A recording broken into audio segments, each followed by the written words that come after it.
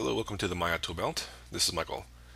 Let's go back to the effects menu set and we're looking at fields and solvers. So another one that's kind of cool is the Newton field. Let's look into the options of this. So again, like most of the other fields we're going to be looking at, it does have the volume settings down here. We're not going to talk about them every time, but they do come up pretty much in each field. So if you do want to look at these volume options, and I don't talk about them in this video or any of the future field videos I do, feel free to look back at the first one I did, which was the air field, and I do talk about it there in more detail. So here's the Newton field. But here up at the top we have Newton field name. You can name it if you'd like. If you don't, you will get a default name. And again, just like all the other fields, you have a magnitude setting, which is the power of the field. Attenuation, which is that drop-off effect that we've talked about before. And then a min distance, this is new. And then we have use max distance, on or off. So again, before we can really look at how the Newton field affects anything, we need something for it to affect. So let's create a grid of particles again, going to the in particles field, in particle tool, double click it, and I'm going to say create particle grid again. And I'll actually use the cursor this time, and I'll just click here. You can see a little tiny red dot there. Click here, over here in the corner, hit enter. So now they're little spheres, and I'll actually change the background to black. I think it makes it a little bit easier to see.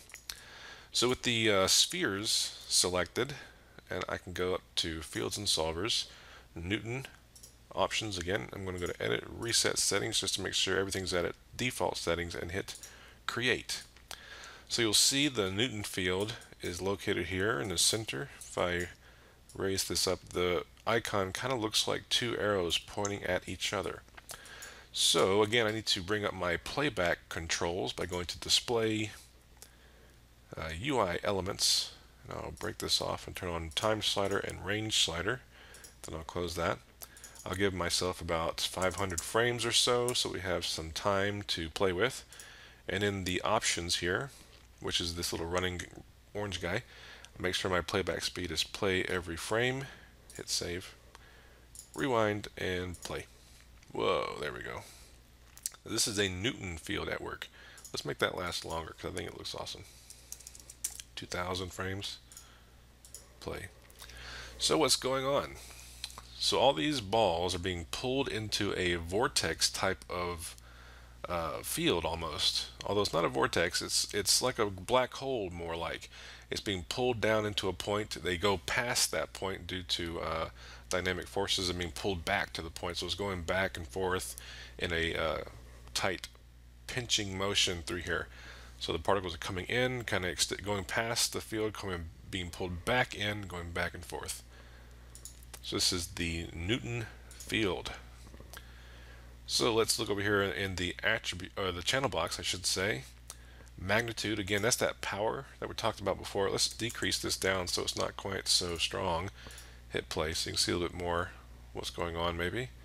But yeah, you can kind of see the plane of polygons, or plane of spheres I should say, almost get back to a plane shape before it kind of being pulled back in.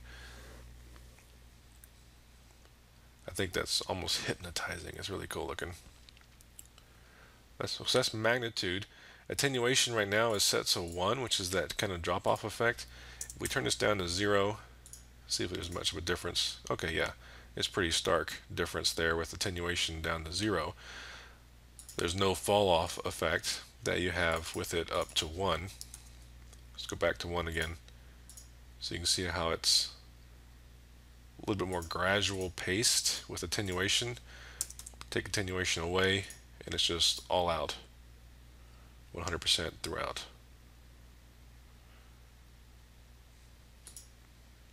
Isn't that neat? All right.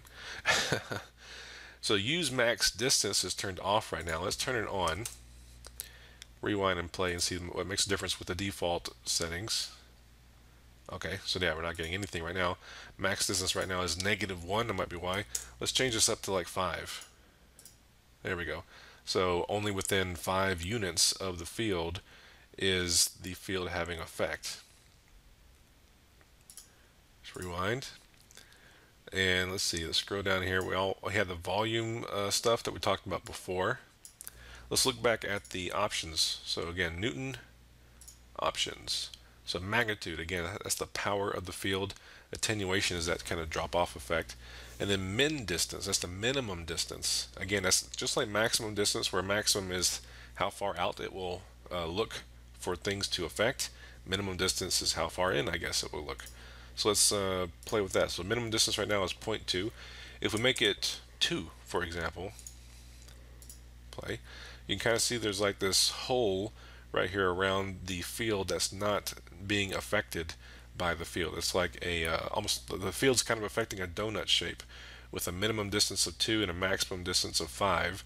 We have this area from 2 to 5 around the field that's being affected by the field. So that's what the minimum distance or min distance does. So again, yeah, use max distance, min distance, attenuation, and magnitude. This one's a relatively simple field to kind of understand what's going on. Let's just, for the sake of playing with it, let's set a keyframe for this field's translation over here, and then we can move it over here and just have it kind of walk across this field and see how it. This is with the min and max settings, distance settings having effect. Let's take use max distance. Let's turn that off, and min distance we can take back to 0.2 like it was before.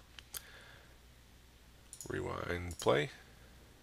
So yeah, now without a max distance, it just pulls the entire field of balls toward it. Let's maybe turn max distance back on, and I'm just playing with it right now.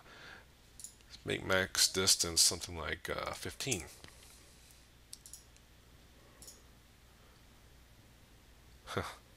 Yeah. Anyway, it's pretty neat, I think. Again, there was the volume stuff. If we change the volume shape to, say, let's do a sphere, we can scale that sphere up. We can turn max distance off, since we can use the sphere instead. So now only the particles that enter that sphere become affected in that way. So yeah, it's a neat field. Like I said, it's kind of like a black hole effect. It pulls the particles in. I don't want to say vortex because there is the vortex field. Okay, so don't want to get that confusing with you guys. But yeah, Newton field, it's neat. I recommend playing with it and see what you think. Talk to you later.